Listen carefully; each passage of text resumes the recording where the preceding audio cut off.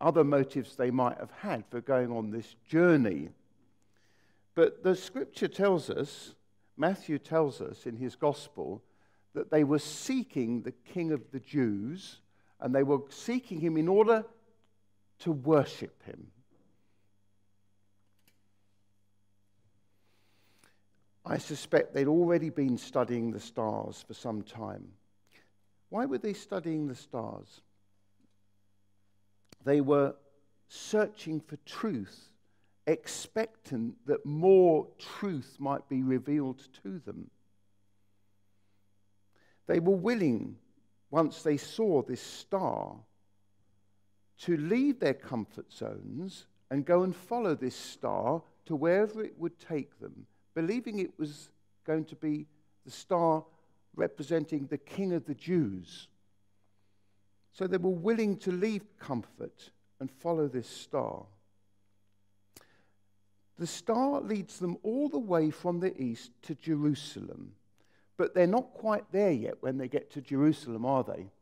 They need more revelation. They've had the revelation of the star, but now they need more revelation to find out where this King of the Jews actually is. So they led to Jerusalem. And in Jerusalem, they inquire of the Jewish scholars, those who know the scriptures really well, where the King of the Jews is supposed to be born. And the scholars tell them, quoting Micah, that the King of the Jews is going to be born in Bethlehem. So they search the minds of the scholars who know the Bible. And then the star, I'm imagining, moves on from where it had taken them to Jerusalem, on down the road to Bethlehem and to the house where the King of the Jews had been born. And there Matthew tells us, on arrival, they bow down and they worship him. And they give him gifts of gold, frankincense, and myrrh.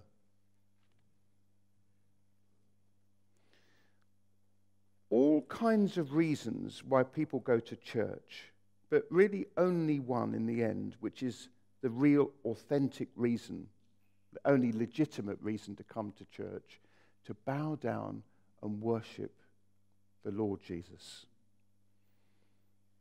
Herod wants to worship him too. It's interesting to note, isn't it? But Herod's motives are completely twisted and thwarted. He wants to worship the baby Jesus because he's jealous. He wants to find out where he is, and he wants to have him eliminated so he can remain number one. We know that from the story. But the Magi simply hunger to encounter the King of the Jews and bow down and worship him. Now notice a few things here. It seems from this narrative that God is already at work outside and beyond the covenant people of God. God had disclosed himself to the Jewish people in the land of Israel. But here, he's sparking off right outside the box, over in the east somewhere. And he's touching the hearts of men who have no knowledge of the history of salvation as disclosed to the people of Israel. But he's sparking off, and he's even revealing himself to them in part through their study of the stars. God is out there, already at work. Who knows? A house down the road in Bushmead, round the corner from me, could be as remote and distant in real terms from this church as those men in the east were from Bethlehem. The cultural difference could be absolutely colossal. There may be a Muslim man asleep on his bed at night now, or sleep in his bed in the morning now, who God is seeking to reveal himself to, who may be revealing himself to him in a dream, or in whatever way he chooses, seeking to get into his life. But that man then will need to leave his house, come on a trail, and maybe come to this church, and then be told from the scriptures who this person is who is King of Kings and Lord of Lords. Just as the Jewish scholars had to explain to the Magi, the King of the Jews, our King of the Jews, he's going to be born in Bethlehem. There's a man here this morning, I know, whose God has touched his heart, and he's brought him out of the wilderness, if you like, and to this church this morning. He was here at Christmas. He needs us now to explain to him the full revelation of the gospel of Jesus Christ.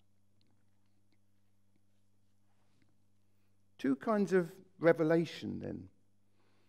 A natural revelation, a star spotted, and special revelation, the revelation of the Word of God in this story from the book of Micah. We need both kinds of signs. We need signs that are out there at large in God's world, yeah?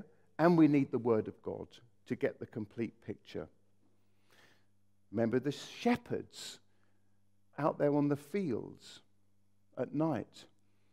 The angel tells them that there will be a sign given to them, and the sign will be that they will find a baby wrapped in cloths and lying in a manger.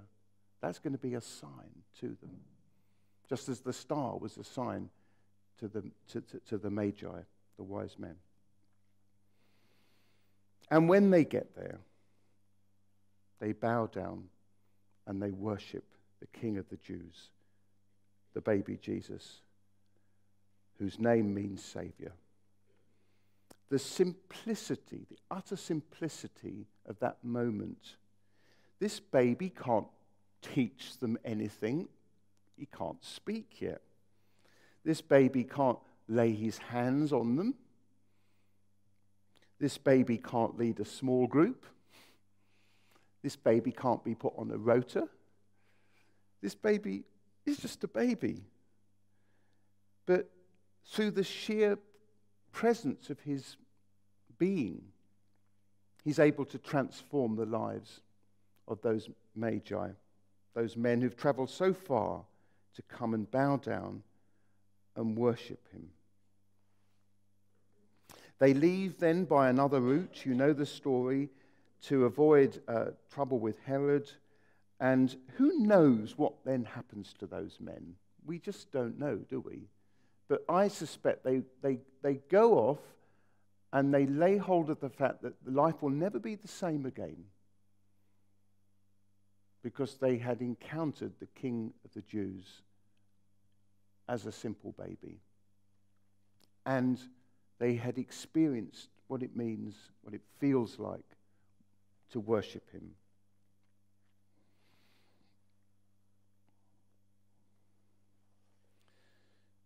So as we move deeper into worship now, let's lay aside anything that might hold us back from the simplicity of simply bowing down and worshiping the King of the Jews, the Savior of the world, Jesus Christ. Or rather than putting it to one side, whatever might be preventing us from drawing closer in our worship, let's take whatever it might be that's holding us back and actually place it before the baby Jesus. Whatever it might be that's troubling you, all sorts of things could be troubling you. You might have come to church very angry about something in the church. You might have come to church very angry about something in your family or in your workplace. You might have come to church thinking, I need to know more, rather than I need to come and worship. These men, these Magi, simply left their homes to travel, to find the King, to bow down, to worship him.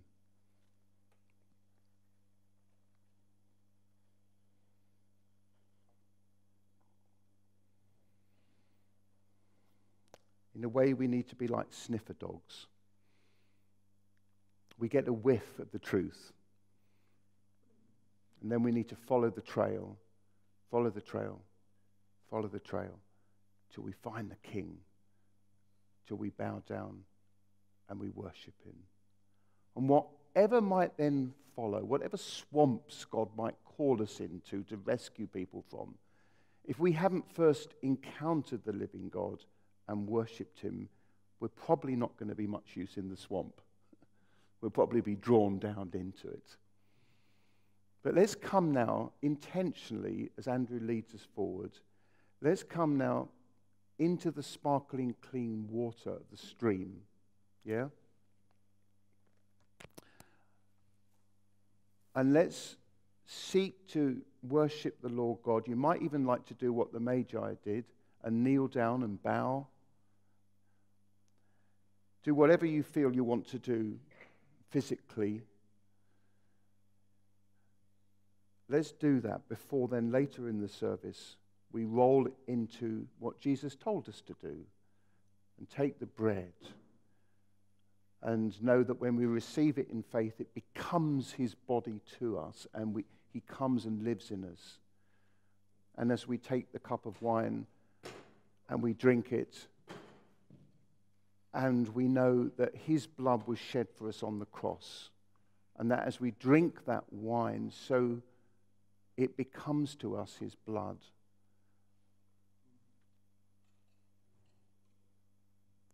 Somebody this morning at breakfast said to me, somebody who was staying, a friend of Margaret's, said she'd put a red jumper in, her son's red jumper, in the washing machine. And I imagine the red of the jumper, it hadn't been washed before, coming through and washing everything through, the whole wash.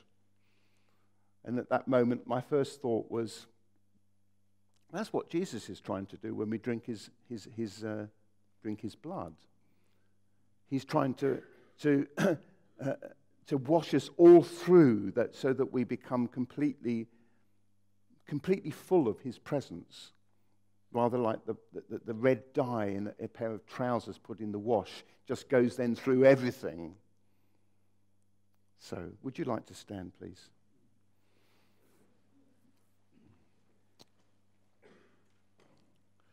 Lord God, we come as we are, and we know you accept our coming. And you're so pleased that we've come to church this morning to worship you, to bring before you just all that we are and all that we have, just as we are. Because you've created us from the beginning for the single purpose of worshiping you, to bow down before you and worship you because of who you are. Because, Lord Jesus, you are the King of Kings, the Lord of Lords. You are the one whom beyond and before time created everything that is and continue to hold everything together in the entire created order. And that together with the Father and the Holy Spirit, together with the whole company of heaven, the angels and the archangels and the faithful departed, together with all, you receive worship. So as we distill everything down into this same moment that the wise men enjoyed when they bowed before your manger and worshipped you, Lord Jesus, as a baby, we pray at the beginning of this new year that we would be able to distill all our lives down into an act of simple worship. Amen. Amen. Amen.